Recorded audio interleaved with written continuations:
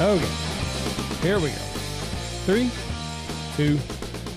Boom, and welcome to the Big Honker Podcast, brought to you by Gundog Outdoors. I'm Jeff Stanfield with the world-famous Andy Shaver. That's right. And on the line with us today, very excited to have him, Mr. Hank Shaw from bright and shiny Northern California. Hank, we're excited to talk to you, sir. Thanks for having me on. So I guess the first thing I want to talk, so y'all have had record-setting rains out there in California, but Tule Lake is totally dry still. Yeah, because it's a big state that's 1,000 miles long and it doesn't rain everywhere all at once. So they haven't had the rain up at Tule Lake? They have, and I'm actually not sure if Tule Lake is dry at the moment. I'm guessing it's not, but the issue with Tule Lake and Klamath, it's kind of a long-term deal rather than that's never fed just by rains. So there's farming issues, there's environmental issues, there's native issues, it's kind of a big mess up there. And I know a little bit about it, but just enough to be dangerous. Right. Yeah, that's kind of where I am. I was led to believe that it was still it didn't fill up, I guess I should say. I don't know if it's totally dry either. So I guess I'm kind of like you. I know just little enough to kind of sound like a moron about the thing. It's all California problems. Yeah, it's also damn near 6 hours from me, so it's a ways away. Yeah. I want to ask you a question before we get into the Tule Lake deal. Are you a 49ers fan? Gotta be. So historically, no. I'm from New Jersey, so I'm a New York Giants fan. And I am, despite the fact that we got beat down by the Eagles. I now that I've licked my wounds, my hangover's cured. It was a damn good season for us, and I'm very happy. Great future. I would have liked to have not have been beat down, but what are you going to do? Now, as far as the Niners are concerned, I normally hate them. However, I'm kind of a fan of George Kittle, and just for that reason alone, I'm like, And besides, as a New York Giants fan, I hate the Cowboys. I was born to hate the Cowboys, and I continue to hate the Cowboys. So the enemy of my enemy is my friend, if you know what I mean. Yep. Me and you got a lot in common because I hate the Dallas Cowboys also because I grew up a Redskin fan. But I do like the Giants. My youngest son's a Giant fan. The foreskins. Yeah, that's right. The Giants have a great future ahead of them. They do need to sign Daniel and Saquon though. Yes. Yeah, from your lips to God's ears. Yep, that's got to happen. But it was great to watch the Cowboys lose. Just can't deny that. Makes me feel good. I mean, if I could have like a pay-per-view of like $100 a month, and I could watch the greatest defeats of the Cowboys with like a split screen with the owner just giving it a gas face every time Dak Prescott or Tony Romo or someone throws an interception, that would be worth $100 a month, don't you think? Yeah, I would pay that much for it. I'd love it. I'd also want to see Skip Bayless thrown in there because that makes me happy to see him such a whiny ass. Yes. Yeah. Like a double split screen. Just it's even better. Now you were a political reporter for a long, long time before this lifestyle that you're on now. I mean, what, I'm trying to think of how to phrase this. It seems like the last 8 years, it has just been a shit show from one political scandal to the next. Are you kind of missing that life, or are you very, very happy that you're out of that life? I'm really happy I'm out of it because the reason that I was very interested in politics to begin with was when I started, get off my lawn. When I started in the 90s, politics was very much about people from different geographies, lifestyles, and political outlooks meeting in a house, either a state legislature or the Congress, hashing it out, figuring it out, doing things, compromising, debating. And so from a reporter's perspective, it's really cool to cover that because you're covering the art of the deal, essentially. Like right. Who's going to win, who's not going to win. But you knew that things would compromise and something would happen. And the debate was always really interesting because you would have people genuinely change their minds from time to time. Well, as we all know, for the last 20 years or so, that's been not really the case. So it doesn't necessarily, like, it doesn't matter what your politics are. If the two sides are basically shouting past each other all the time, that's just boring, right? So who wants to write about, like, side A says side B is a poopy head, side B says side A is eats babies, and like, who cares? Like, it's dumb. Do you think that we'll ever get back to this more central, mindset of, hey, let's kind of work this thing out rather than we're going to dig our heels in on everything that the opposing side says? I actually saw a little bit of that in the last election. So the 2022 election, I still look at the stuff a lot because I'm a member of kind of like how like everybody bets in the basketball pool and NCAAs. Mm-hmm. Me and a bunch of other geeks bet on elections. And so what happened last year, if you look at it nationally, is that the not crazies did better than the crazies. Mm-hmm. If you look at the whole country. So I view that as positive, and I think if we don't start talking to each other, bad stuff's going to happen. Well, and we've talked about this because we talk a lot about politics, and we lean, favorably more right, just being from, kind of where we grew up.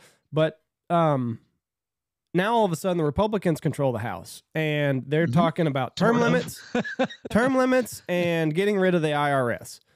But where was that talk when you had, because if I'm not mistaken, we had a Republican president, Senate, and House. Like, where was that talk when you could have done something? They don't want to do anything. They want us divided, and they get rich, and they don't do shit. But that's what I'm saying. It's more of this game bullshit rather than it actually is fixing a problem that you have. Because now they're all about it because they know it's not going to go anywhere. Right. There's a this is a deep conversation. Sorry. structurally,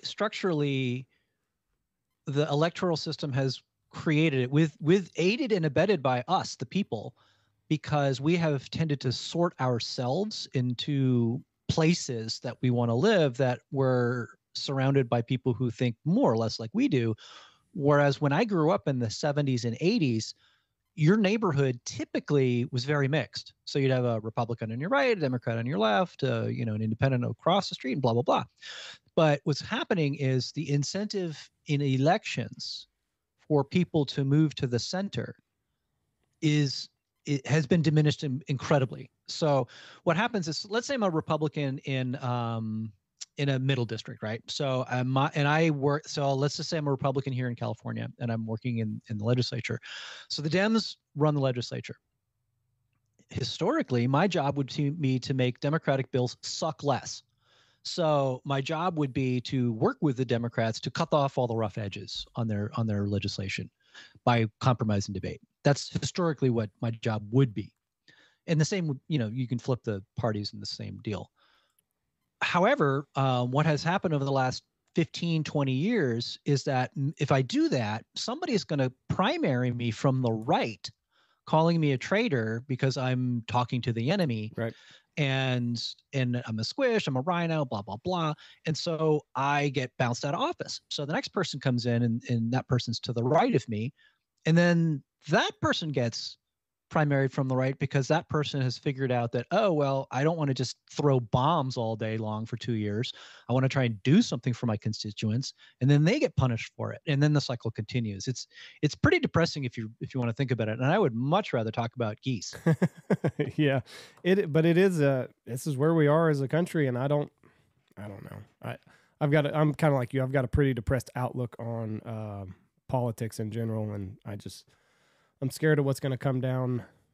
I got two small kids. I got an 8 and a 4-year-old. So who the hell knows what we're going to be looking at? I'm going to break the ice on the politics. I want to ask you about truffles. There you go. We're going back to food. I don't know a damn thing about truffles. Other than they're expensive. A guy asked me about it the other day, and so we started doing some talking around here, and I kind of looked it up. Truffles are not native to America, except there's a little bit around Oregon. Is that correct? Ish.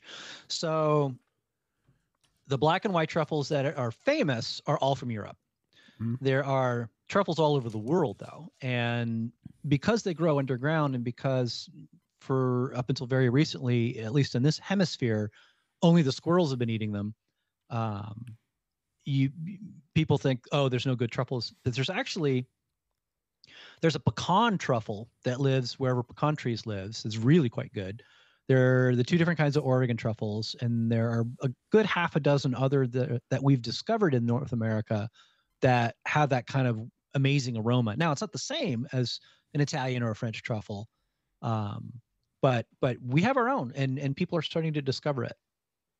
What I mean, so this was something that was brought over, or the black and white truffles. It was brought over from Europe, and what did they? I mean, was it only reserved for the high class and upper class people over there for all these years? Sort of. It's a little bit like us as wild game people. So if you think about our lifestyle, we eat ducks and geese and venison and all this kind of stuff just because that's what we do. Now imagine if someone went out there and bought duck and goose and venison, they would be spending an arm and a leg, right? Right. Well, it's the same thing with truffles in Europe. So if you live in a truffle area in Europe, in Italy or France or wherever, I mean, truffles are just like ducks for us. We're like, yeah, let's put some more truffles on that, because that's they live where truffles are collected. Right. They get expensive when you move them to the cities. Mm-hmm. Right. Now, how has your duck season been as a whole? Have you primarily spent it in California, or have you traveled a lot? I'm actually having I'm taking a little bit of a break from ducks this year because for a lot of reasons, but one is that our freezer is quite full. Two, Holly, my girlfriend, she is a serious duck hunter, and so like I do lots of things. She is primarily a duck hunter, and so with our freezer being in the situation it is, I actually took a bit of a step back to let her, because otherwise we get to the middle part of the season and we're like, for the love of all that's holy, stop shooting anything but, primo ducks, because we don't have any room in the freezer. And I didn't want to be a part of that this year. So Holly is getting ready for the last week of the season, and she's having a pretty good season. But what's going on, and you'll see this in a lot of flyways, is Slowvember for us is bled into December. Yeah. So birds are changing their habits, they're changing their rhythms, and it happened. I mean, she started shooting lots of ducks by the end of December, but it was really grim through the end of October and all of November, and even into December, and that's unusual. See, it's backwards here for us because we get a lot of speckle bellies. It's primarily what we get here in Texas anymore. So November, we get the calendar birds. October 15th, they're here no matter what weather pattern we're seeing. And then anything past December 10th or so is all whatever cold weather we get. And we didn't get any cold weather until right before Christmas, and it was only here for a day. So November and to mid-December is usually lights out for us. And then you get to Christmas in January. If you've had warm weather or lack of snow anywhere, you're going to struggle. So the last month here has just been agonizing. I mean, I know he's a friend of mine, a guy named Larry Robinson. He runs an outfit called Coastal Wings, and it's called Coastal Wings because he used to be based in Bay City, in Texas. But he picked up sticks and moved his operation to Oklahoma because the birds kept short stopping. Yep. And the hunting is infinitely better where he is in Oklahoma than it was in Southeast Texas anymore. Yeah. They hunt the same area in Oklahoma that we do. Yeah, there you go. And so, do you, okay, I had a damn question I was going to ask and lost my damn train of thought. I'm getting old, I guess. But that's how it was a long time ago. South Texas used to be our bit. So we're in North Texas. And then back when Jeff started this business, Stanfield Hunting Outfitters, and South Texas was his biggest competitor. And then, we all know what happened. You got subdivisions where it used to be rice fields. So obviously, the snow geese aren't going to go there anymore. Follow the food. And then, but I don't know what it is. I don't know if birds, I know what it is, but I also know that birds are going to travel the path of least resistance. And if they don't have to leave South Dakota and Nebraska, they're not going to. And I think that snow is the biggest driver for a good migration. Yeah, I mean, it's climate writ large, it's weather writ small, and it's agricultural practices. Yeah. So those three things can really, really, really affect any kind of habitat and any kind of habits. And, here's a fun fact. Apparently, snow geese didn't figure out grain until right after the Second World War. What'd they eat? So they all went to the bayou. All the snow geese in your flyway spent the entire winter right on the coast in the bayous. And because if you look at their mouths, they're filters. Their mouths are built to kind of root in tubers and things at the base of tules and cattails and that sort of thing. That's what they're meant to do. And at some point, let's just call him Bob. Bob the snow goose figured out in like 1946 or something like that. I don't have the exact year, but shortly after World War II, they decided, hey, this corn stuff's pretty good. And they started to visit the fields more. And that's why you have the explosion of snow geese in terms of population is you saw really, I mean, what I would call it an evolutionary change where they've switched from natural forage to agriculture, and ag has pretty much determined that, their population all the way up till the tundra where they breed, and then there's so many of them they're ruining their own nesting habitat. I've never heard that theory before, or that fact, but that's interesting. Would that be? And I guess a shoveler's kind of that way too, isn't it? If you look at its mouth, it's kind of like this, like a gill, also, isn't it? Mm-hmm. And I mean, you still don't really see them in a field ever. Spoonies are like they're built to eat like little invertebrates and algae and stuff like that, which is one of the reasons why they're not fantastic to eat. Right. However, where I live, they can eat rice. They don't always eat rice, but every now and again we call them a white spoon. So if you shoot a spoon and you pick the feathers off the breast, and it's white. If it's fat and white, then you keep plucking. If it's yellow or orange, you skin them, because the presence of yellow or orange in our case means they've been eating invertebrates and algae, and they're going to be stinky, But they're not all stinky. They're stinky in most. Like Klamath, we were talking about Tule Lake before. They are notoriously smelly up there. Really, just because of their diet. But where you There's are, a very specific algae that lives in the Klamath area that gives them that stink. So let me ask you this: how long would a spoonie have to switch its diet from invertebrates and algae to rice or a grain of some sort for its fat content to switch and for it to be okay to eat? Do you have an answer, or are you just gonna kind of guess like I would? I'm gonna guess because I don't know the exact answer, but I would say it'd have to be at least a week. Oh, that's short then. Okay. Well, that's so. It cleans out their whole system pretty quick. Right, and then then the. Do you know guys who like trap? Because I know guys who trap possums and eat them. Yeah. Yes. And so the guys who trap possums and eat them, they'll trap them, and then the quote is, "I got to feed the nasty out of them," and that only takes about a week. Yeah, my dad used to tell a story about my grandmother. They would trap a raccoon, and she would bake a raccoon, and they'd trap it, and they'd feed it for a week of corn and stuff, and then after a week, then they would kill it and eat it, but it would take a week to clean it out. Exactly. I bet that was that's what I'm basing my guess off of. Right. Back to the snow geese. So the snow geese used to winter in, I'm assuming Louisiana. It'd probably be the area and that held the whole Gulf Coast, yeah, and probably the Texas area around Beaumont and stuff, and Eagle Lake. And then they started planting a lot of rice after World War II. And then that's when the snow geese got in there. And now that the rice, they've left the rice fields there, and they go to Arkansas, which is 600, 700 miles difference.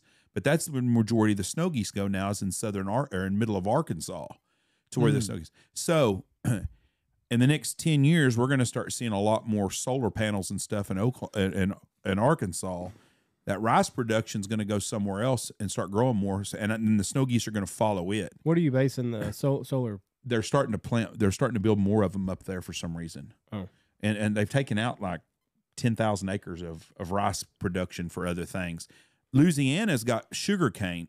I wonder if Louisiana went back to rice, if those geese would go right back there again, right off the bat. Geese and ducks? The geese and ducks. Because that's what's hurt Louisiana's hunting more than anything, is they plant sugar cane. Yeah, sugarcane is to Louisiana what almonds and orchard crops are to California. Yes. It's a high money crop that isn't very good for wildlife.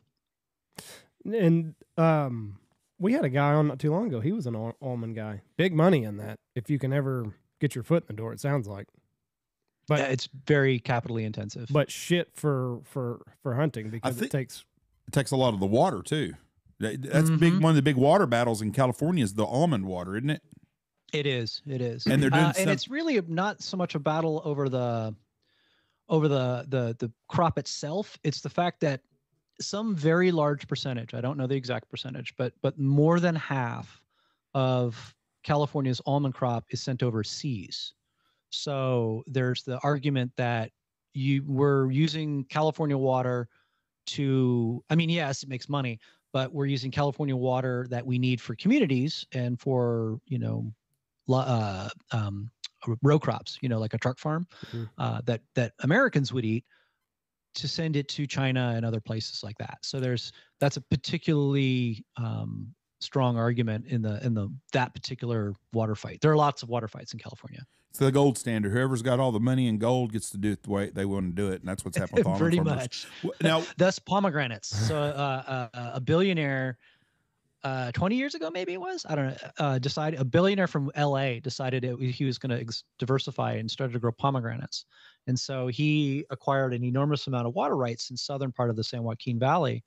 And the reason why you have Palm Wonderful and why Americans in general can eat pomegranates is because of that guy. I'll be damned. So he changed the whole market by just himself. He created it. It used to be like, 30 years ago, you could only get pomegranates at like a Persian market, and good luck finding one. Mm-hmm. As a kid, we used to have a neighborhood tree that had pomegranates on it, and I think it was in the fall. All the kids, we'd go steal one out of this lady's yard, and we'd have pomegranates, and we'd take them to school.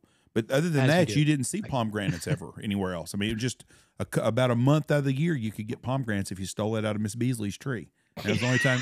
It's funny you say that, because I have a friend named Elise, and she's got a pomegranate tree in her front yard, and every year someone steals pomegranates from her. Yeah. But now you can buy them at the store. Before, back then, when I was a kid, I'm 54 years old, kid in the 70s, you didn't see pomegranates in the vet produce aisle of the store ever. Exactly. Now, I did not know that about California. It's pretty interesting. Those are a pain in the ass to eat, though. What's the story? Well, it's because we don't do them right. If you watch on TV, they cut them out. You eat crawfish, don't you? Yep. Yeah, begrudgingly, shut up. though. Yeah, begrudgingly. Exactly. And I say the same thing. I'm like, I'm going to order crawfish, and it's going to be a pain in the ass. It is a pain. At least you're consistent. What's the story with the bees, though? Because the almond trees also, they're causing something to happen in the bee population. Am I right on this? So again, I know just enough to be dangerous on this one. The problem isn't the bees. The problem is moving the bees. So what's happened is there's a lot of things that are affecting bees in terms of diseases and mites and sort of things like that. And so when it's essentially like any disease. If you move a population that might have it, but you don't know they have it, to another area with bees that didn't have it, they're gonna catch it. So the way that we run pollination these days is that beekeepers have all these boxes, and they will literally truck their boxes all over the country so that the bees can pollinate whatever crop, the industry pays them for. And, almonds are a big one, and because almonds are about to bloom. So they typically bloom somewhere between now and St. Valentine's Day. And if there's no bees around, you have no almond crop. So what people from the South and Texas and Arizona will be driving to California to put their bees in someone's field. And, think about it. A lot of things don't like to move around a lot, and bees are one of them. I wonder if there's a lot of money in that, Jeff. There's big money in that. There's a lot of money in it, yeah. But there's a Netflix thing called Rotten, I believe is the name of it, and it's I've seen some. It's the bees, and it's about the honey, and those people they steal from each other, and they'll trash someone else's bee. It's a big business. But that's what, and bees, people that do not follow this do not understand how important the bees are to our welfare of us surviving. Well, somebody had said, like, we're going to go as the bees go. Yep. When the bees are gone, we're done. It's funny because there are lots and lots and lots and lots of bees that are doing just fine, but they're not as industrious or prolific as the European honeybee, which is what we're talking about here. I mean, we've got, 15 different kinds of bees here in California, but they're not, there's not going to be a big swarm of them, and they kind of work slower, and it's interesting. It's like the European honeybee is the hypercharged pollinator bee. Now, honey, it's a byproduct. What is it exactly? Isn't it like semen or something like that? Something weird? No, it's what they use to feed their larvae. Oh, okay, that's what it is then. Mm-hmm. I don't know why I was thinking it was like bee poop or bee semen. What's the number one honey state? I don't know. Montana. Why? Is it? I'll be damned. I don't know why, but when you go through Montana, and I looked it up, there's bee hives everywhere. Those bee huts like we saw in Canada? Yes. No, those were to keep the bees. In Canada, we hunted in Canada one time, and they had big huts in the fields, and it was so the carpenter bees would have a place to survive during the wintertime. Yeah. Oh, that's cool. But in Montana, everywhere you look, they got those white boxes with the beehives in them. And Montana is the #1 honey state. Oh, I'm saying this. I'm probably really screwing up, but I'm pretty sure I read that one time. Just enough to be dangerous. Yep, I'm going to look this up. Do you get your own honey, or do you get this from a store? Me? Yeah, you. Oh, I go down to the farmer's market. There's an old Greek lady who lives down the road from me, and she keeps bees, so I buy her honey. That's what I would do too. And I'm not getting stung and all that other stuff. It seems like a whole lot of work. No, I have several instances where I've been squirrel hunting and I've stepped on a yellow jacket nest, and so I'm a little bit PTSD about that. Yeah. No, it's not for me. Even like I think they can even like get under the suit and still sting you. So like when you think you're safe, all of a sudden you're wearing that big goofy suit and they're still getting after you. North Dakota is the largest honey producer. Montana's second. Okay. So you weren't that far off, Jeff. Well, no, just a couple of inches in some places. That's right. So you've got a picture on your Instagram, and you've got a bunch of spoonies.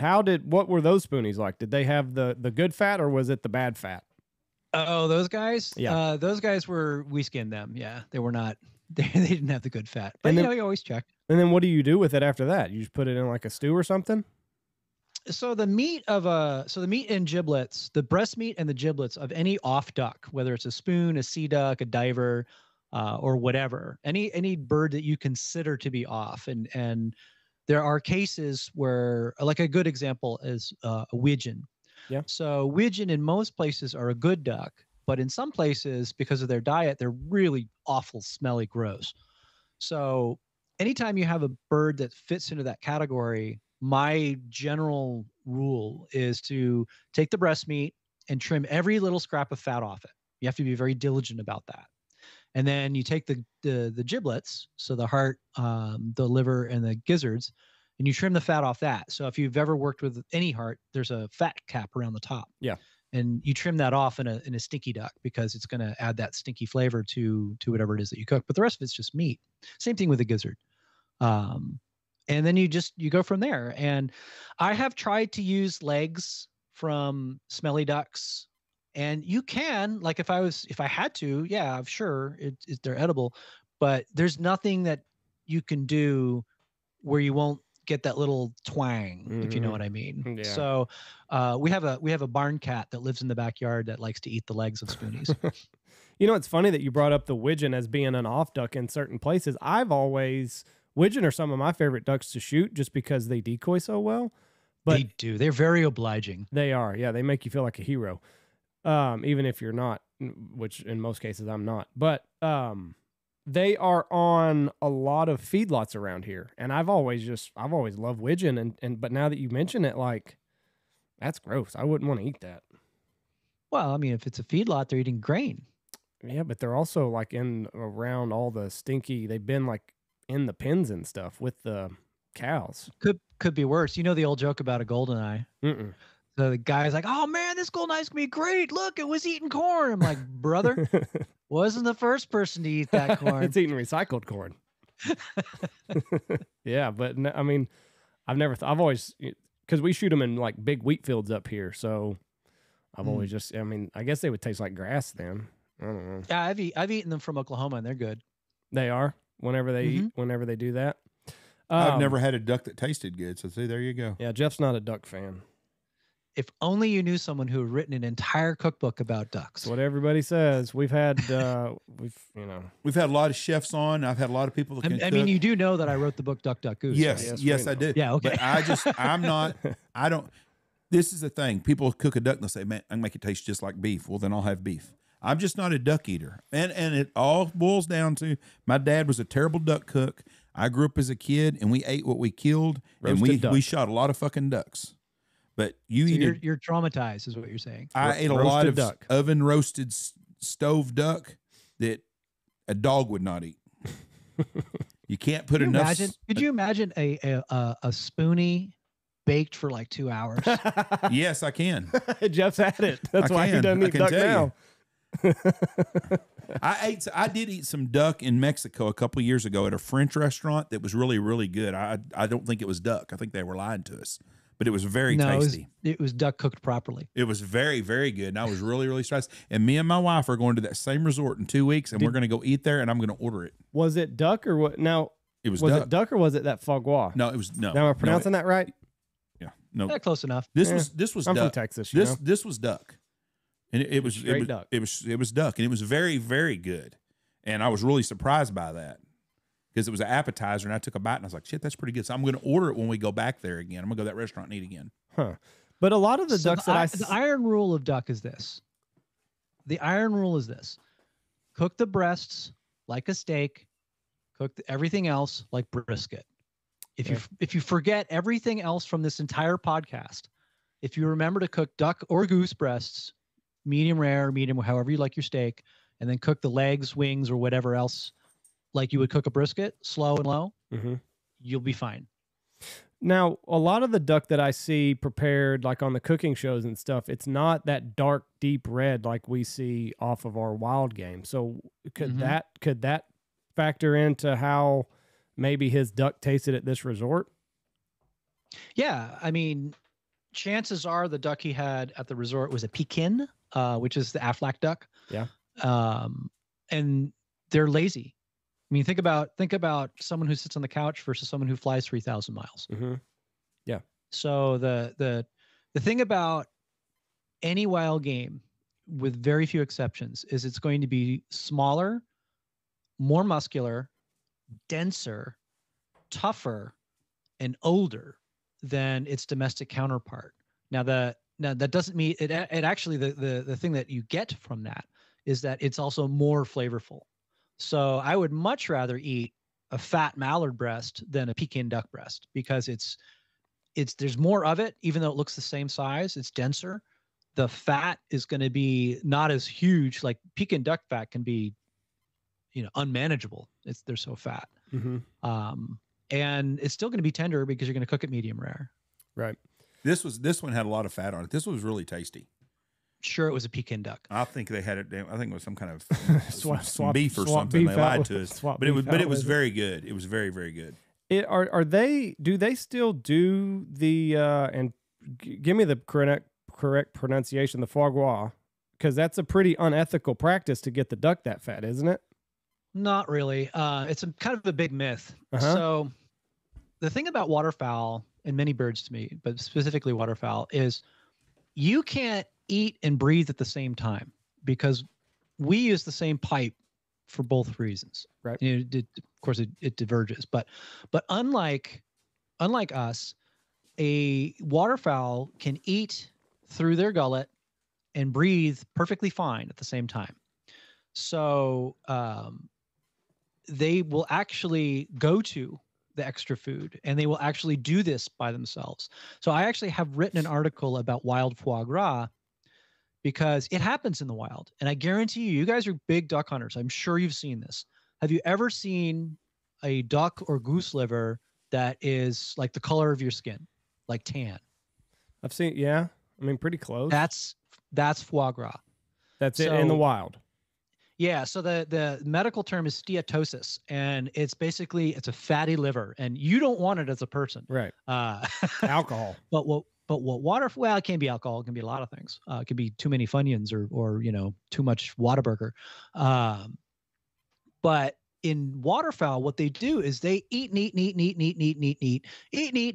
because guess what? They're about to fly sometimes nonstop for thousands of miles.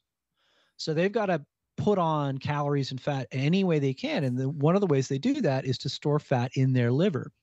So that is a natural occurrence that happens normally. Now, you could argue that people have taken the process farther than it would naturally, and you would be correct.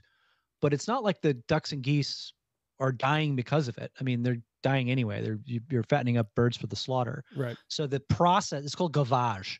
And gavage in and of itself is not cruel because it doesn't look like what it looks like something that it isn't doing. If that's probably the easiest way to put it. Right.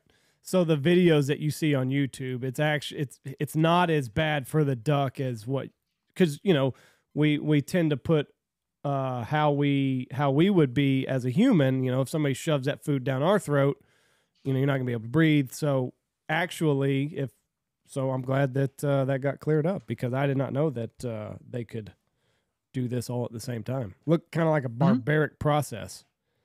I wonder how so that they have a they came breathe about. through there's a little an entry underneath their tongue is how they breathe, and then their gullets on top of the tongue. I wonder how that dish came about. The guy just ate a duck that had been eaten from the grain bin, I guess, and he was like, "Hey, if we just feed it, they'll all taste like that." Probably, I mean, and this is total guess. Yeah. The Egyptians started it back in the pharaohs. So the Egyptians kept geese, so they domesticated the goose, and so I would be willing to bet that sometime in the pharaoh times, and thousands of years ago, when they were eating the goose, they would eat it all, and so the livers would be tan because they're kept, they're fed the wheat from the Nile, and they would notice that the livers would always be tan, and that they were delicious. So it's not a far stretch to find the one in there, because I mean, if you have a bunch of animals, you know that one of the animals is usually going to be a glutton, right? And yeah, we've got 2 cats, and one cat of ours is absolutely obsessed with food all the time. So I mean, you're gonna have that with farm animals too, and they're gonna notice that the really super fat goose, that one had an even better liver. So I think it's not a very difficult, mental leap from raising waterfowl to begin with to figuring out that, oh, if they get really fat, they're going to have this better liver. Man, is that liver good. Right. Now, how did you make the leap from political reporter to what you're doing now? I mean, you've said in other things that you taught yourself how to waterfowl hunt and how to duck hunt. Like, how did you make this transition?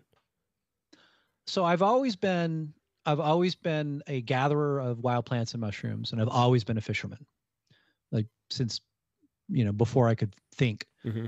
So that part of my life of the outdoor life has always been there. And I've always been interested in food, and I've always been a good cook. And I worked in restaurants before I was a newspaper reporter. So I have professional kitchen experience. So that also helps quite a bit.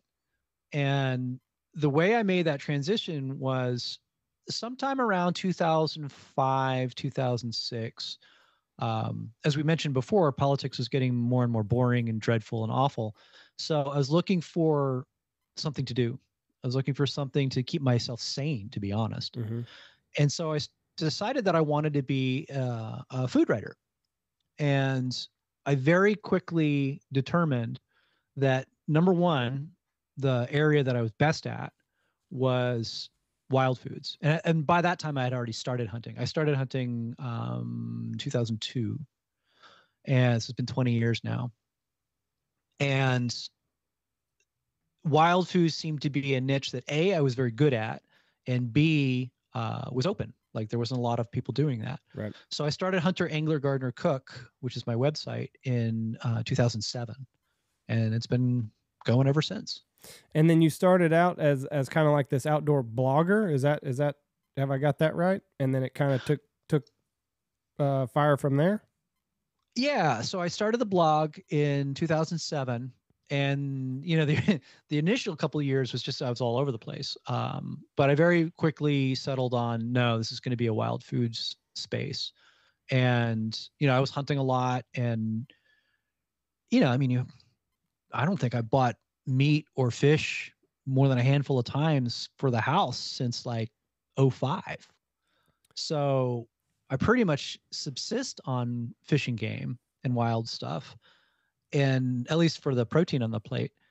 And that will give you a lot of time to be able to work on recipes, to be able to develop things. And I have the professional kitchen experience, and it's been an interesting thing, because we're all the sum of our decisions. Mm-hmm. So you are what you have chosen to be, over whether you knew that you were choosing or not. And so I have a graduate degree in history, so I know how to do research. I was a political reporter. I was a professional cook. So I have all of these little skills that I picked up, and they've all kind of come together with Hunter, Gardener, Cook to allow me to research recipes and test them and write clearly. And then you go out and get the stuff. It's funny because I get people all the time like, "Do you hunt?" I'm like, "Duh." How am I getting all this meat to try this shit with? Right? Exactly. What's your favorite meal that you cook of all the game? What's your favorite dish? It's really hard to say because it's kind of changes with the weather. I like things with fat. Mm-hmm. I really do. Like so duck breasts are really high up there on the list. Salmon, because salmon's really fatty. I think there's some weird stuff. Like I got a chance to hunt chachalacas down by Brownsville in Texas. Tell me about that, because that's something I've always wanted to talk about. They are amazing. So they're yet another grouse relative. They're not actually a grouse, but they're damn close. And so they're a chicken-like bird that lives the farthest north it gets is Brownsville, and it goes all the way down to South America. And they're apparently not terribly athletic because I killed 3 of them, and they were some of the fattest birds I've ever plucked. And imagine the greatest chicken fat you've ever had, and that's what chachalaca fat's like. And so I was hooked. You're the only person I know that's ever killed one, and I see them in our Texas book. You know, the hunting season, you can shoot them X amount of days and stuff. But I don't know anybody that's ever shot one before. Did you hunt them over dogs? No, you can't. So it's not much of a hunt. They live in the thickest stuff there is. And so it's all thorns and poisonous stuff and snakes and awful things. And so you can't. We tried going after them what you might call the honest way, which is to go out because there's a green blue jay, so it's a green jay that lives with them, and so both these birds are very loud. Like the chachalacas are like chicka-chicka, chicka-chicka, chicka-chicka, and you'll hear them from a long way away. So we would try to get at them, and the green jays would squawk, and you could hear them. You can get there, but by the time you get there, through all this thorns and it was just brutal, they would be gone. So what you do is you listen for them and you move to where you think they might cross a clearing, and then you blast them. And it's. I mean, again, it's not hunting quail over dogs in the Great Plains or anything as glorious as that, but it'll get the job done. They look like a cross between a turkey hen and a turkey hen and a dove, kind of, or in a hen pheasant. It's a weird, or in a hen pheasant. It's yeah, a weird look. Jeff's got it pulled up on his computer. It's a weird looking little critter. I've seen them one time in the wild. How big do they get? About the hen pheasant. They're pretty big. Oh, that is like a hen big pheasant bird size.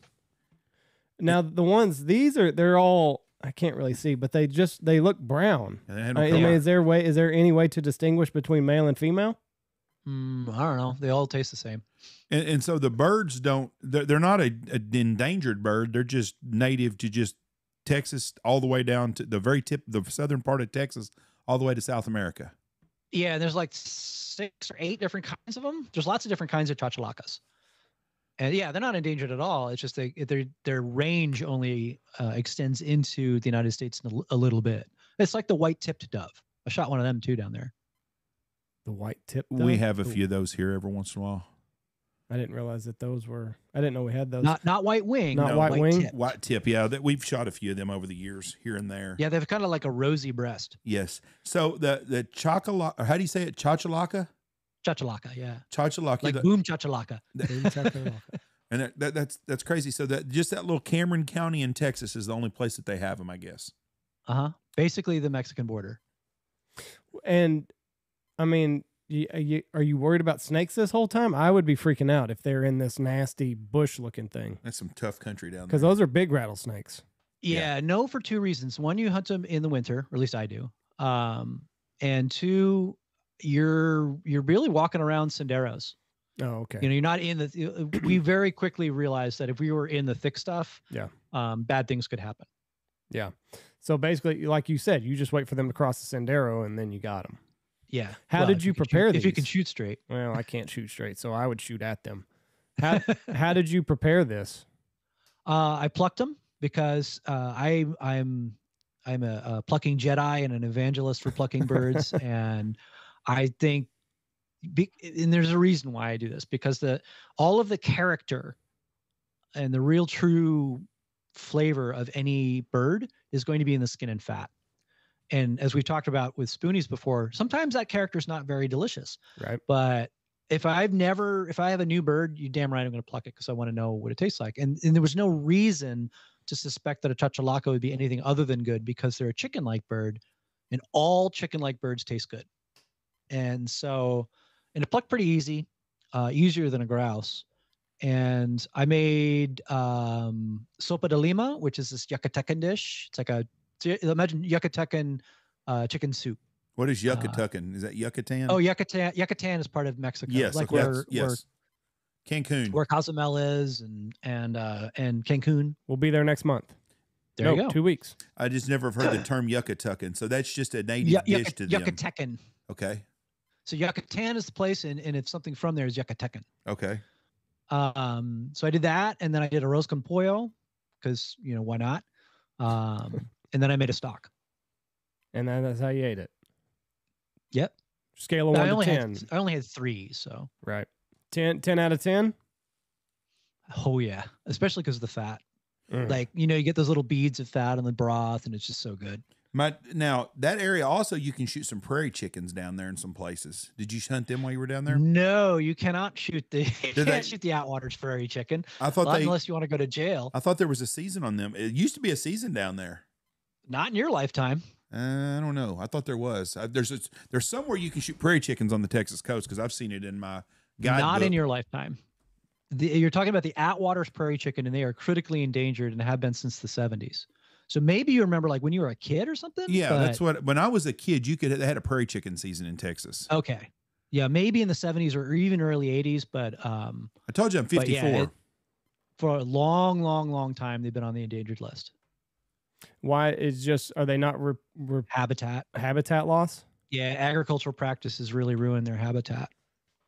That's what's so crazy. I mean, the things that we love so much and we chase, they're always on a razor's edge. Especially like if you look at the pintail, like we can shoot one here. Yeah. And it's all because of the way that they choose to nest in Canada. They like to nest on open fields. So tractors are just mowing them over. They got 90. Yep. There's 90 Atwater prairie chickens. There was only 50, and they're up to 90 now. Yay! Maybe by the time my great grandchildren are grown, they'll have a season. Be able to shoot them and whooping cranes both together. Yeah. I think what are whooping cranes up? They're like 500. Isn't that what we discovered on one of the last podcasts? I think somebody shot one this year. It made the news. Again? They shot 4. 3 or 4. Oh no! In Oklahoma last year. Ugh. Kind of around where we hunt. I don't know if it was bro, shoot the gray one, not the white one, you dipwit. Yeah, I don't know if it was like a new hunter that didn't know what he was doing. In 1993, you could actually shoot prairie chickens in Texas. I knew that. Really? I knew that there was. I knew I wasn't that crazy. 93. In 93, wow. And you could shoot 2 per person. Good Lord. I don't know anything about the Atwood prairie chicken. Atwater. My dad grew up in southeast Kansas, and he said that was the favorite bird of his to eat was prairie chicken. He's not wrong. Here's a crazy thing about prairie chicken meat, and I've never gotten anybody to explain this. So, if you pluck a prairie chicken, and you roast a prairie chicken like a chicken, and you cut into that chicken, the meat looks like thigh meat on a supermarket chicken. So it's not light, but nor is it dark. Mm-hmm. If, however, you breast out that prairie chicken, the meat is dark like a duck's. I don't understand it. And no one's been able. I've talked to meat scientists. I've talked to biologists. The only thing that people have guessed is that it has something to do with either air contact or something. But if you roast a prairie chicken, that meat looks like, yardbird thigh meat. So it's dark, but not super dark. That's the best eaten part of a chicken too, is the thighs. Yeah, it is. I've always determined that that's kind of a dating question. So if you're dating someone, where do you lie? And, yeah, what part of the chicken's your favorite? And if they say boneless, skinless chicken breast, this could be your last date. I'm telling you, my wife is the greatest cook in the world. She's a great, great cook. She won't make chicken with a bone in it. And that's my favorite chicken, is with a bone in it. And she does every once in a while. not with bone. No, she don't. She's fried chicken legs for you before. Very, very few. I can count the number of times on one finger probably. But I like chicken on the bone, and she buys that boneless, skinless breast. I'm just not that. I'd much rather have chicken with, but the thighs are the best part. Best chicken there is the thighs. I can accept lots of different answers except for boneless, skinless chicken breasts. Yeah. How long did it take you to get comfortable with mushrooms? Because I would be petrified if I were going out and foraging mushrooms. I just know I was going to get the one that was going to drop me dead. So it's not rocket science, but nor is it so easy that you can't pay attention. I grew up with it, so you learn patterns, and the best way to learn about edible mushrooms is from a human being. Because if you and I were walking through the woods and I found an edible mushroom, you could stop and ask me every question you had in your mind, and I would be able to answer it. And that will put your mind at ease, at least for that particular mushroom. And then we'll see it 15 other times, and then it'll be cemented in your head. I have been doing this for decades and decades and decades. And even now, I will learn new edible mushrooms, not every year, but almost every year. So, and some of these mushrooms are mushrooms that I have walked past for decades. So it's a process, and it's not really hard. It's just you need to be patient. And I think the biggest advice I can give for mushrooming, so like before cook a duck, breasts are like steak and legs are like brisket. With a mushroom, do this slowly. Do not shoehorn a mushroom that you pick into your mind's eye. This is the biggest mistake that mushroomers do, is they think they have a chanterelle, for example. They want it to be a chanterelle. So it's clouding their judgment when they do it's called keying out. So you key out the characteristics of a mushroom to make sure that it is what you think it is. The biggest mistake new mushroomers have is to kind of shoehorn in their mind the mushroom that is in their hand to the edible mushroom that they think it is. And that's what gets people in trouble. Right. See, I would be on the opposite end of that. I would throw away a lot of good mushrooms because I was afraid that it would be the one bad one. That's smarter. And a lot of people do that. The other one that's hilarious. So I did a thing about mushroom poisoning, an article some years ago. And so I looked through, there's a hotline and that they keep data.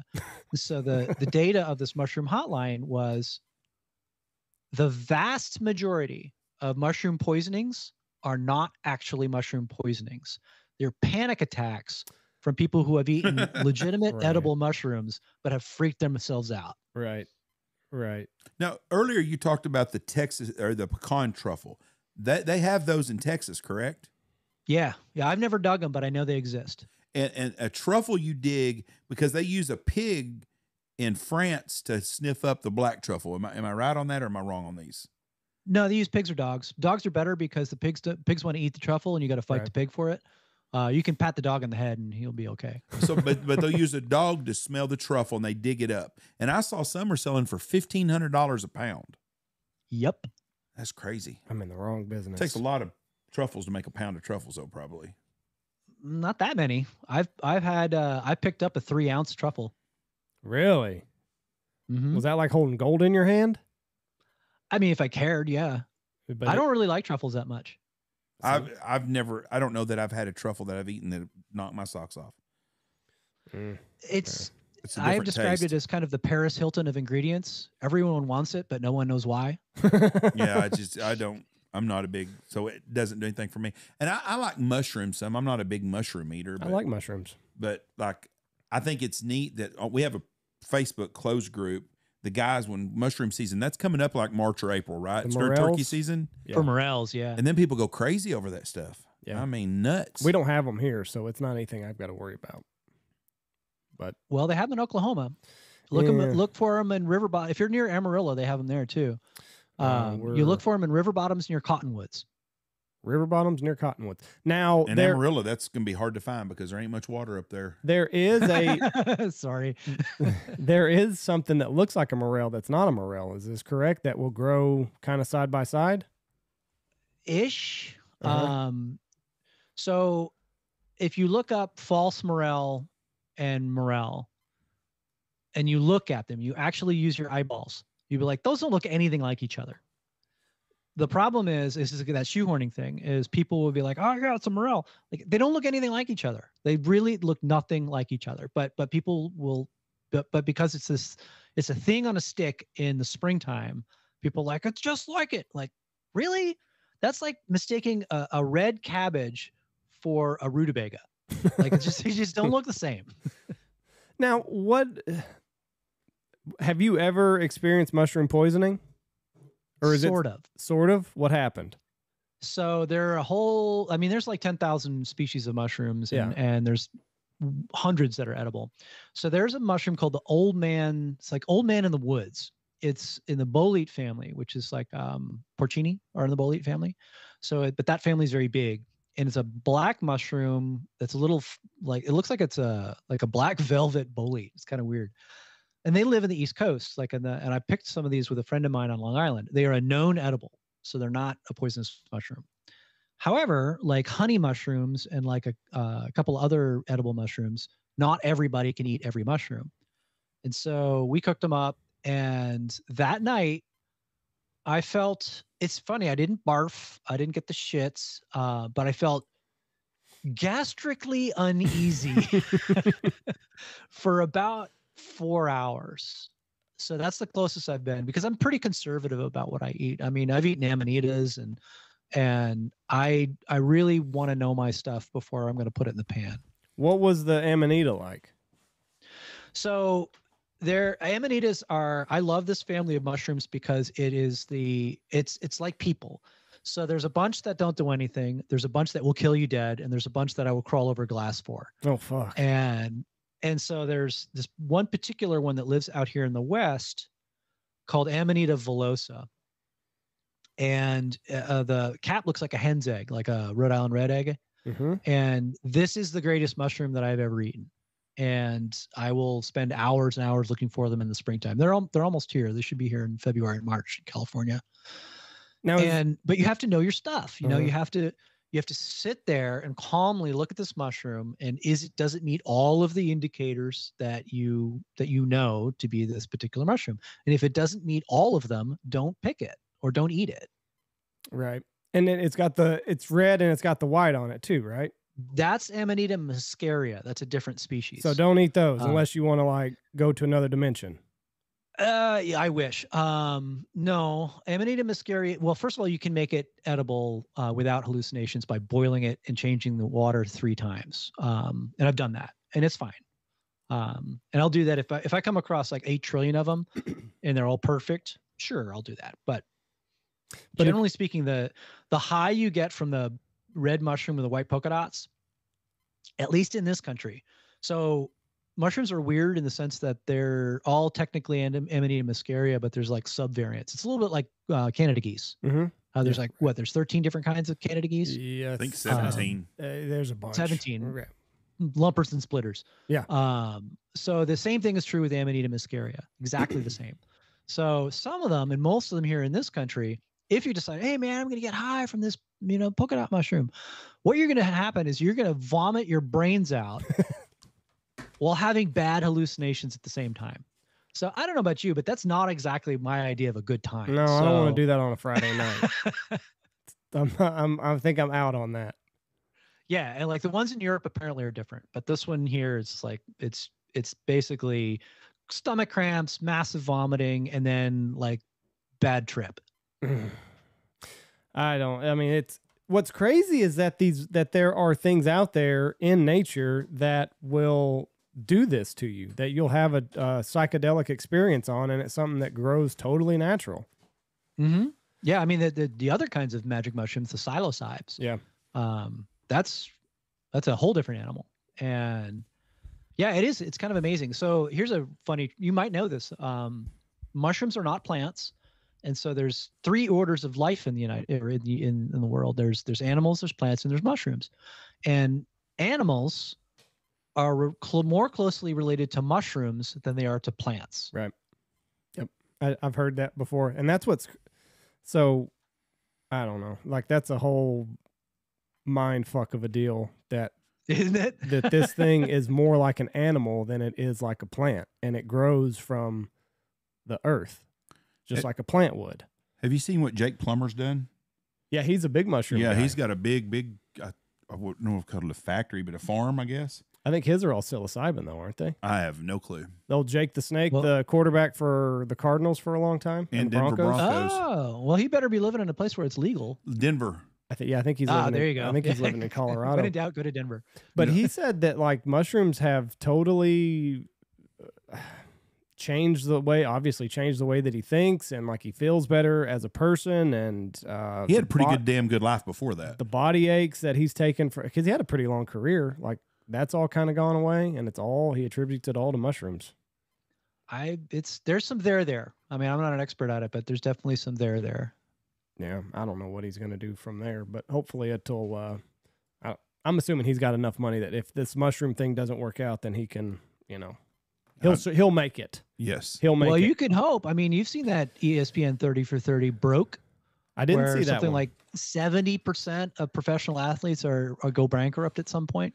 I think those numbers are changing now because I know that the NFL is getting really good about teaching their rookies about investments, and they have NFL type investments they can invest in where they have actual financial people. I think that's going to change over the years, but there's no doubt that the athlete from the 60s, 70s, and 80s, and even early 90s, most of them ended up broke. Well, it's hard to tell a kid that's 20 years old, 21, 22, and he gets $3 million.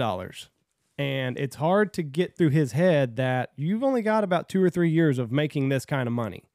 And you can either set yourself up your next 30 years off of what you make now, or you can blow it all and you can work at Arby's making roast beef sandwiches. I mean, kind of the choice is yours. But they're not doing too good of a job on it because I saw Justin Jefferson and Jamar Chase break down how they spent their first $1 million. Chains were like 600,000. That's stupid. Well, I didn't say they're part of the 70%. I'll give you my experience with that. So I used to be a commercial fisherman, and so there was a time when we caught enough tuna off the coast of Long Island, and I'm just about 21 at this point, that my share of that particular trip was $5,000, and this is in like 91. So even at that moment, I was smart enough to put my next semester's tuition in the bank and walk away from it. Now, that said, the quality the quality of entertainment you could have in New York City in 1991 with a couple grand in your pocket was pretty epic, and it's definitely not something I'm going to forget ever. But even then, I put enough back so that I would I had that going glimmer of like, yeah, you shouldn't spend all this. Right. Well, those guys, their problem is you knew how you got your money. You had to work to catch that. They don't realize that they got all this money up front as a signing bonus, that they're not going to get it again the next year and the next year and the next year. That they don't realize, I don't think a lot of them, and most of them have never had anything in their life. Now, it's going to change now, especially with these kids in college. There are kids going to make more money playing college football than they ever will in pro football. With the NIL. Yes. Isn't that bonkers? Yes. Like, it's so bonkers. Well, now we just had the first case come up in Florida, the kid that was going to get $13 million. That deal fell through now. So what's he do now? He wants out of his scholarship now. He wants to go to the next highest bidder, and I don't think it's going to happen. I don't know what's going to happen. But it's the Wild West. $13.2 million, and it fell apart. But then you get a guy like that, and I don't. All I know is what I know about it, which isn't much. But I think that's the theme of this entire podcast: is just enough to be dangerous. Is that a guy like Stetson Bennett? Yeah, that guy should be, taking advantage of NIL because he's not going to play in the NFL. No, not at all. But he's got a national title. He's got 2. Yep, and he's going to make more money playing for Georgia. Does he have one more year eligibility left? God, I hope not. He's like 40 already. But he's done. Okay, he's got to be done. And he's that. I'll tell you another example is the girl that played softball for OU that hit 100 home runs or whatever it was. Oh the girl from yeah. Hawaii. Mm-hmm. She made 6 figures last year playing softball at OU. She's done. There's nowhere she's going to go make pro and play. I don't know of a girls' fast pitch league that's pro that's paying much money. There may be, I don't know, but she's done. You heard the Gamecocks, the Lady Gamecocks basketball team. They got boosters to be able to pay every member of the team who's on varsity $20,000 a year. Yeah, it's Which I thought it was pretty cool. Yeah. Yeah, because that's the WNBA. I think the highest paid player makes $250,000 a year, and I have no idea because I can't imagine watching that sport. But people do a little bit. But the money for those kids and athletes, they better make what they can out of college. But the big football players, but you're talking out of both sides of your mouth now because you're saying that these people should make all the money, but then you're also realizing that. No, I don't think you should pay a college kid, but if they're going to get paid, you might as well make. If you're a college kid right now, you better make what you can because most of them are not going to make pro football money. Well, it just don't happen. I think that there should be some monetary. Well, they're getting it. Well, Every kid at SMU gets $36,000 that's on scholarship that plays Division I football or basketball. Girls and men on basketball all get $36,000 a year. Eric Dickerson's like, I still got a Trans Am. That's right. No shit. It's funny. Everything like Reggie Bush is all the trouble he got into is the same thing now. It's legal. And I think they should give him his Heisman back. Of course. You took it away because of what is now legal. Did they take O.J. Simpson's away or does he still have his? Oh, shit. He might have sold his. He has extenuating circumstances. He might have sold his. I don't know. Or it might have got stolen in that one thing that he stole back. I don't know. But like he said, he's got extenuating nothing better than seeing him on Twitter giving someone advice about a court case. Yeah, it's like, know the room, Tone OJ. deaf. Know the room. So turkey season's coming up, and we're gonna start wrapping up here because we've kept you long enough. Turkey season's coming up. What can you do with the legs? Anything? They're all absolutely. They're all tendons. So here's my thing. We're allowed 3 in the spring, and my iron rule is to shoot the first legal turkey I see first, which is usually a Jake. Yep. And I know this is like blasphemy in the South, but screw them. I don't care. Because a Jake you can pluck, and the skin's going to be delicious like a Thanksgiving turkey. I do like to shoot longbeards, but you know that's usually I gotta get one underneath the belt first. So with a long beard, I'm gonna skin it. But a Jake or a hen in the fall, because you can shoot hens in the fall, and we have so many turkeys in California. Lucky. What are they? Merriams? So many. They're mostly Rios, but they're Merriams mixed in. Okay. So there's some hybrids too. So the reason I mentioned plucking is because the greatest part of the actual wild turkey, if you pluck like a Jake or a hen, are the wings.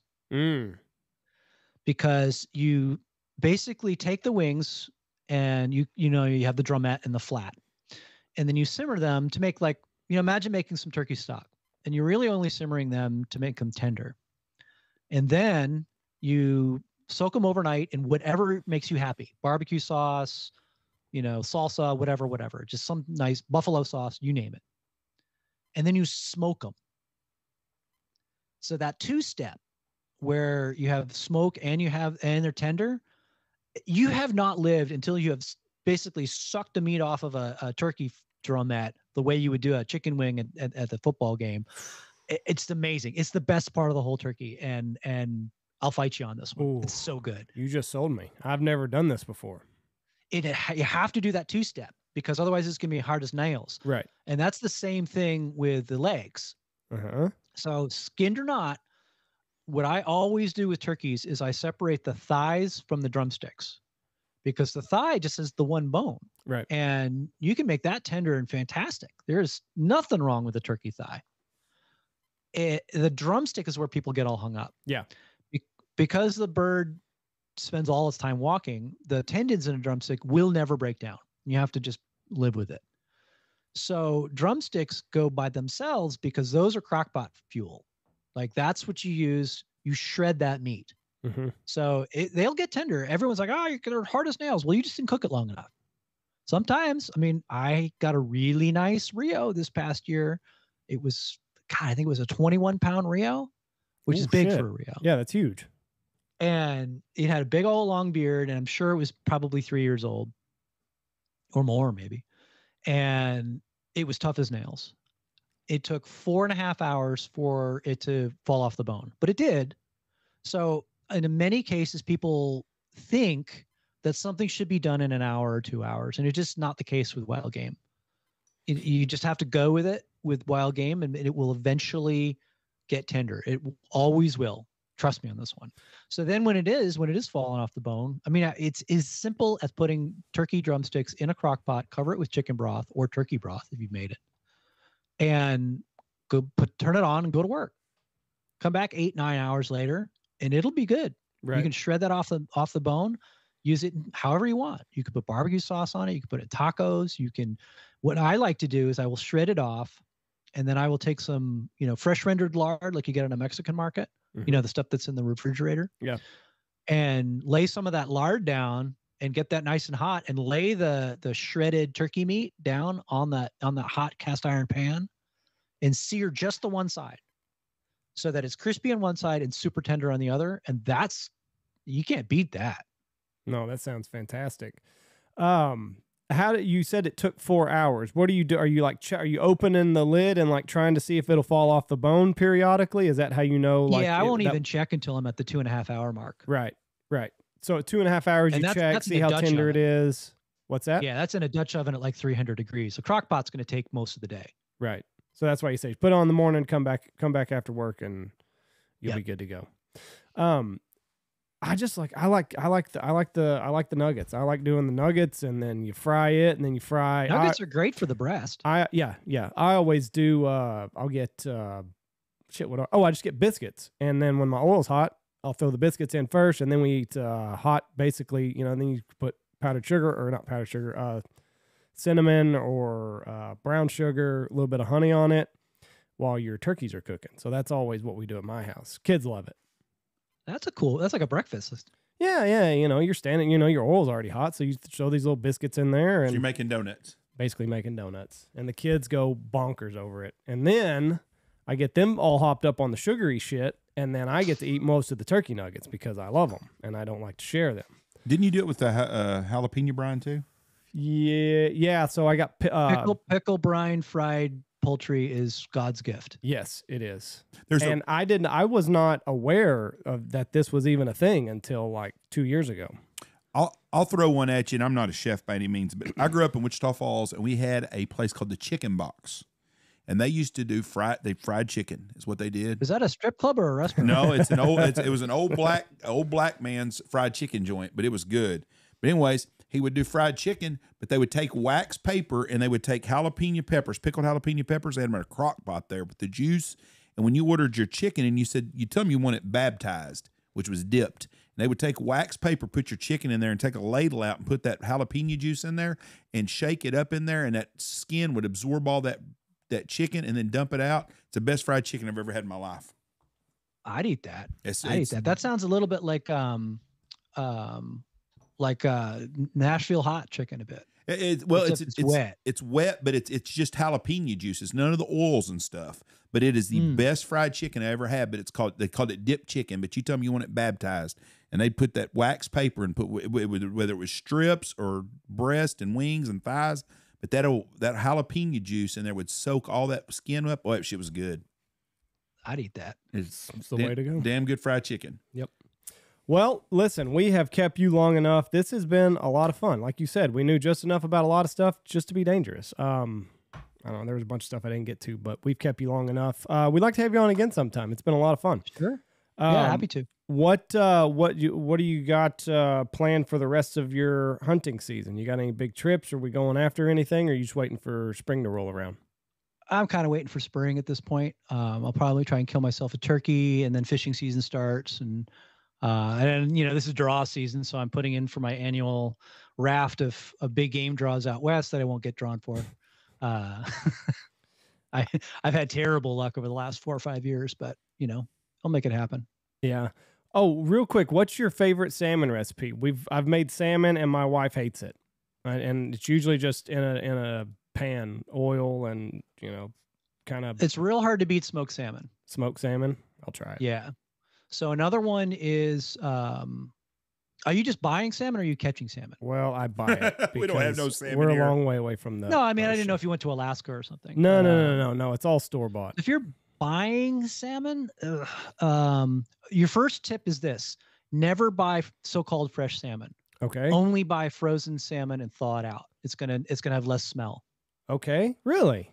Yeah, because typically when you buy frozen salmon, it was frozen in Alaska. Okay. Oh, that's the other one. Buy Alaskan salmon. Alaskan salmon. Yeah, don't buy farmed shit because it's smellier. Right. Buy Alaskan salmon that's frozen in the market, and then thaw. Here's a trick on how to thaw any fish, salmon especially, but any fish will like this. Okay, I want to eat salmon tomorrow. Take it out of the freezer, take it out of the package, wrap it in paper towels, and put it in a container in the fridge. And then the next morning, that salmon or fish will have started to thaw. Change the paper towels. Mm-hmm. The smell goes with the paper towels. So then when you're ready to cook that night, it will be thawed, and you will minimize whatever smell might be there. I will do that. And that will go a long way to your wife and everybody else liking the fish, because salmon gets a stink on it if you don't treat it exactly right. Yeah. And I think that's what, and just like that was like the only fish that we could like half-ass afford that wasn't like catfish or anything like that. So I'd eat catfish over farm salmon any day. Really? Would you just fry it? Because that's how we always have it in Texas. Or blackened. Fried, catfish. Blackened. It's good. Like, look for Vietnamese recipes, because the Vietnamese eat a lot of catfish. Mm-hmm. So there's a lot of good recipes there. If I'm eating catfish, I'm going to look for Cajuns, just southern fried. By the way, pickle brined fried catfish, you're welcome.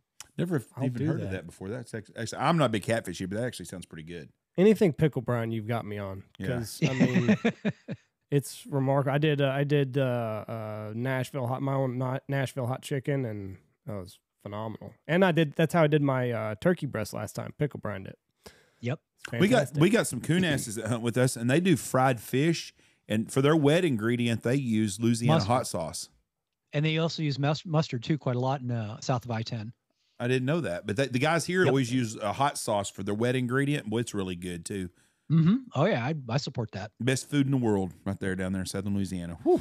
All right. I don't know about that, but it certainly is. I mean, it is, in my opinion, the best American regional cuisine.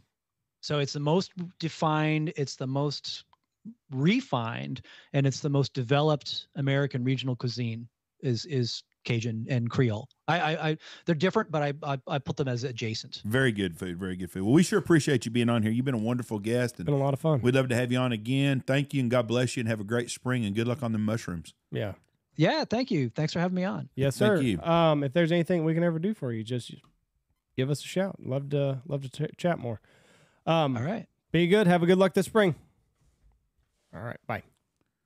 Interesting man. Hank Shaw you can find him on Instagram. Hunt, Gather, Cook is his IG handle. So and it's all one word, Hunt, Gather, Cook. He's got a blue check mark, unlike me. Son of a bitch, he's making his own wine, and I meant to talk to him about that, and bison, and have him on again then. There's a whole bunch of stuff. Probably be a great summer guest for us. Anyway, we're gonna have Trevor and Alex on next week, talk about snow goose calls and turkey season. I'm ready for turkey season. And it can't be any worse than last turkey season. Alex is going to be at Nashville, and I will be at Nashville. I'll be at the Boss booth. Come by and say hi, and come and talk to us and get Michelle's autograph. Surely they're flying. Who? The Pacific guys. Jeff and Jill are. The Pacific guys. I don't know, but we are. Make somebody else drive all that stuff out there. That's what I would do. I bet you they're driving because they got all that shit. Oof. It's a long way to go. That's rough. They drove freaking from Game Fair. Yeah. Remember, we got home on our long drive and we still beat them? Yeah. All right. Thank y'all for listening to us. God bless y'all. Have a great week. Bye. Check out our sponsors. Go check out Double T British Kennels, Ducks Unlimited, Dirty Duck Coffee, Stanfield Hunting Outfitters, Bangtail Whiskey, Alpha Outdoor Specialties, the Hunt Proof app, Looking Glass Podcast, Lucky Duck Shin Gear Waders, not just a wader company, Gun Dog Outdoors, Pacific Calls, Dive Bomb Industries, Boss Shot Shells, and Mossberg.